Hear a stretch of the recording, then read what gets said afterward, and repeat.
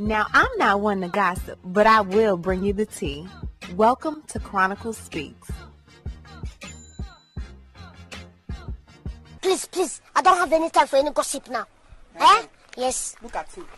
The Puerto Rican princess herself, Miss Joseline Hernandez, a.k.a. Chanelica Bettencourt. Chanelica. No, but that's not my name, though. That is your name. Went on a rampage earlier this month, and while y'all thought y'all had seen it all, her police report shows something different. Joseline had not one, but two victims, one of which was a man simply trying to calm her down, and she threw a cell phone at his head right in front of the police. Now, I'm not sure what was going on with Joseline that day, but sis is facing a barrage of charges. We are going to get into that and so much more, but before we do, please be sure to subscribe to this channel and hit the bell for notifications so you don't miss out on any news regarding this tea and so much more. Now let's get back into it. So after Floyd Mayweather's big exhibition fight against John Gotti III, there was some ruckus going on behind the scenes. A video surfaced of Joseline Hernandez and Big Lex, who was once on Joseline's show, Joseline's Cabaret. Not only did Joseline put paws on Big Lex, but she was going around smacking pretty much anyone that was in her way. Big Lex did end up calling the police, and the next thing we knew, a mug shot was released of Joseline, and she was charged with resisting arrest with battery, domestic battery, and trespassing after warning. So let's go over this police report to see exactly what happened. It says on June 12, 2023, the defendant, Joseline Hernandez, did knowingly and intentionally commit the act of resisting arrest with violence, domestic battery, and trespass after warning, to wit. Contact was made with the defendant, who was located in a dressing room on the event level of the Florida Live Arena located at 1 Panther Parkway in the city of Sunrise, Florida, Broward County. The defendant exited the bathroom within the dressing room and began to verbally assault law enforcement officers as they informed her that she needed to leave the property. The defendant continued to argue with officers, ignoring all orders to leave. In an attempt to calm the defendant down, victim number one shouted to her, "Please calm down." The defendant began to verbally assault the victim before throwing a cell phone at him, which struck him in the head. Officers then took the defendant into custody. Once in custody, the defendant continuously pushed, pulled, braced, and tensed, all in an effort to prevent the officers from transporting her to a patrol vehicle. Additionally, the defendant attempted to kick multiple officers while yelling racial slurs at all officers involved. Once placed in my patrol car, the defendant refused to provide any identifying information.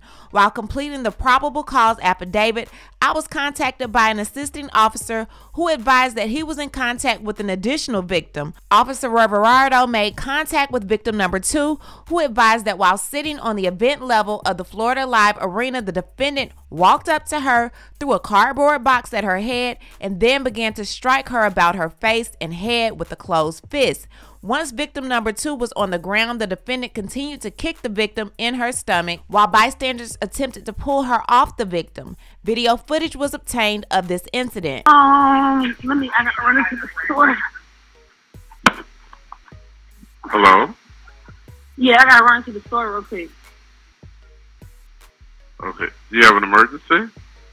Yeah, I do. I just got jumped at the TNT fight, the Floyd fight. Okay. Where did that happen? That happened at the FLA arena. I had to get away. They beat me real bad. Okay. Do you need a paramedic? I just need the police officer. I want to press charges, file police report. What's the address here? The address is 13605 West Sunrise Boulevard. Okay. Are you at a business? Yeah. No, I'm at the Shell gas station. You're at the Shell? Okay. And how long ago did this happen? It just happened maybe 10 minutes ago, 10-15 minutes ago. Okay. Do you know these people? Yeah, I know everybody who jumped me.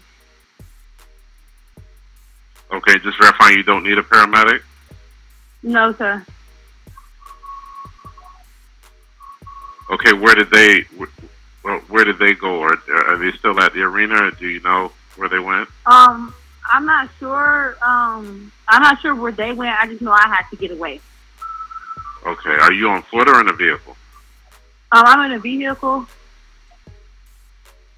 What's the color, make, and model of your vehicle? It's a white BMW. I don't know what kind it is, but it's like one of the upgrade ones. I mean, we right here. Okay. Is it a sedan or SUV? I guess it's a sedan. I'm not sure what you would call that. Okay. Is it a regular car or is it a sports utility vehicle or a truck or? It's a sports car, but it's a regular car. Okay. What's the telephone? What's the best callback number for you? I don't know this phone number. I'm just using his phone. So y'all don't have a. Okay. What's your name? We'll be here though.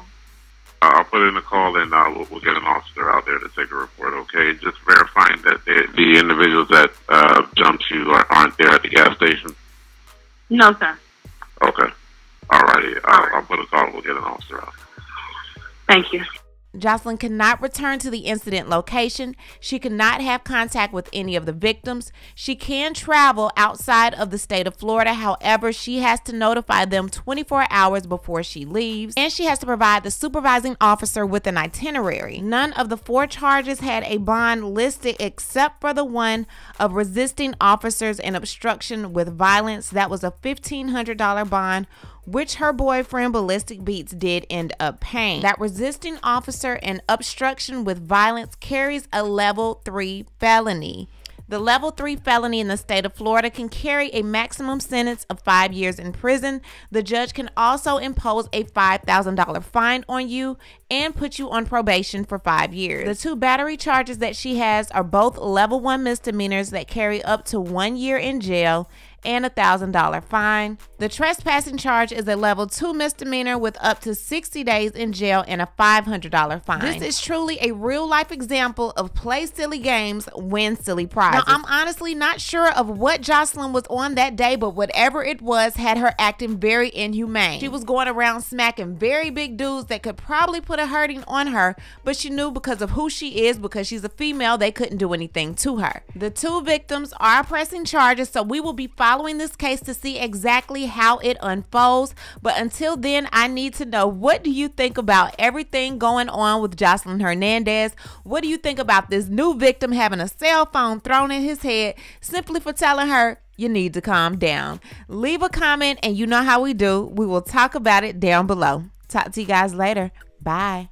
As always, thanks for watching. Don't forget to hit that subscribe button, hit that like button, and hit that bell so you don't miss any of my new episodes.